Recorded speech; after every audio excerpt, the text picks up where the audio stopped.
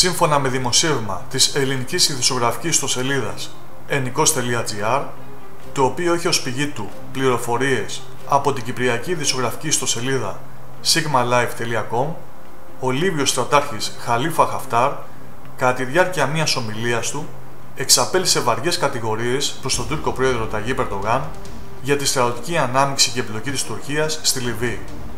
Συγκεκριμένα είπε για τον Τούρκο πρόεδρο ότι έφτασε στη Λιβύη για να αναζητήσει την κληρονομιά των προγόνων του.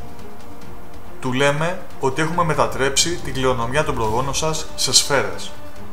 Δεν θα υπάρξει έλεος για τις τουρκικές δυνάμεις επειδή δεν αξίζουν έλεος.